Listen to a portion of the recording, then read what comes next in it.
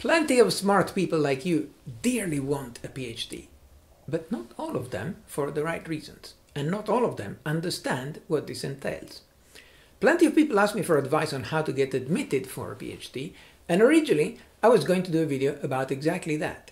But as I was gathering my thoughts, it seems that we should first have a chat on whether it would be a good idea for you to do a PhD. Otherwise, it would all be a colossal waste of time. Like that guy I know who applied to be a lecturer in my department, this is a true story, but then when he was offered a place after a very competitive selection involving about 100 candidates, he figured out he didn't want to take it up after all.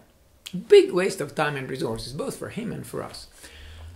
But when it's not simply about applying for a position and then refusing it when you get the offer, but instead it's where you actually do a full PhD degree, which takes years, and then at the end you decide that's not what you actually want to do with the rest of your life, then that would be an even bigger waste of time and money for you.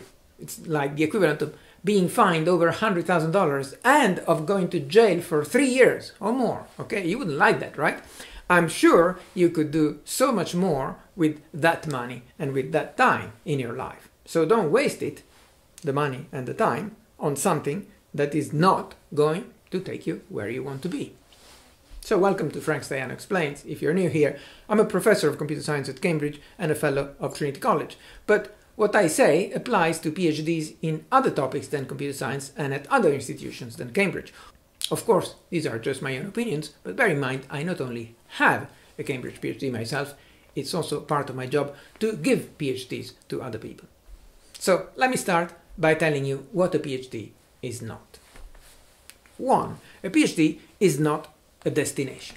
It is not a finishing point. It is not a target. It is not by itself an achievement worth anything.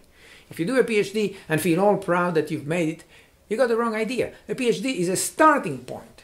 It's the start of a research career. It's the stage where other people in your peer community will start taking you seriously when you say something. And from then on, you have to start saying something. Okay, so the question you really should ask yourself is, do you want a research career? Do you want to have to come up with new stuff year in, year out for the next 40 years? Or will you be scared of the blank page after a while?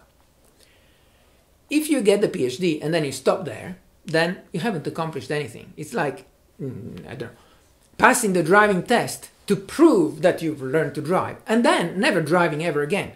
That would be a pretty dumb thing to do, right? It's perfectly fine to decide you don't like driving a car, you want to use a bicycle instead. I would be totally in favor of that, but then don't waste your time and money going to driving school. Number 2, a PhD is not a parking spot. Again and again I see people who get top marks in their undergraduate degree and in their master, and it's like, you know, it's the same as those people at the Las Vegas slot machines. They can't stop. Hey, where are you having another go? Well, so long as I'm winning, I keep playing. Yeah, but why are you doing it? And they don't really know. And the actual unsaid reason is that it seems easier to remain in that cozy university environment than to go out in the real world and having to sort out a rent and mortgage and salary and taxes and relationships and family, childcare and responsibilities in general. So maybe the PhD is subconsciously seen as a way to extend one's stay at university for a few more years and thereby delaying that scary transition about having to become an adult.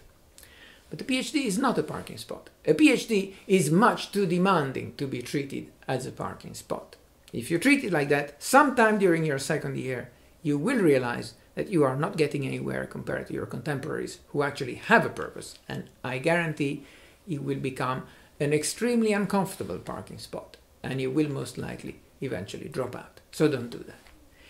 You have to have a valid reason to do a PhD. The PhD is hard, and you will need that serious reason to drive you and to keep you going when the going gets tough. 3. A PhD is not the ticket to a high-paying job, I'm afraid. Most people who are super rich don't have a PhD. They were too busy getting rich to waste time on graduate school. And conversely, most people with a PhD are not super rich. They were too preoccupied with their research to care about finding customers and offering them something of value, which is one of the main ways of actually getting rich. Of course, I'm generalizing and there are exceptions, including some of my very esteemed mentors, but on the whole, you should not generally expect the PhD to make you a millionaire, or even just to guarantee you a comfortable salary as a corporate employee. Ironically, in some circumstances, it might even make you less employable, because the potential employer will think that with a PhD, you will have some career ambitions that you won't be able to fulfill in that post, so they won't offer the post to you, even if you are actually technically qualified for that post. So don't do the PhD for the money, is my advice. A PhD is neither necessary nor sufficient for getting rich. If you are willing to put the hard work, there are much more effective ways to make a lot of money than doing a PhD. 4. A PhD is not a certificate that you are clever. If you are clever, good for you. But if you are insufficiently confident that you are clever, do not use the PhD to prove it to yourself or to prove it to your mom. Okay? Just get yourself an IQ test. It will be much quicker and cheaper and less stressful.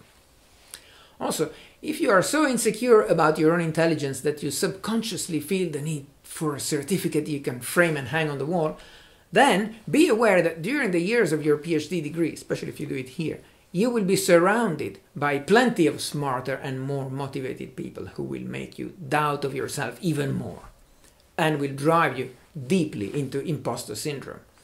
And you will have a really hard time. Just don't do it. Okay, that's the wrong reason. So these are 4 wrong reasons for wanting to do a PhD. What do you think might be the right reasons for doing a PhD? Tell me in the comments and feel free to disagree wildly with anything I said. And say detergent to signal that you also want that other video I was going to record with suggestions on how to get accepted into a PhD program.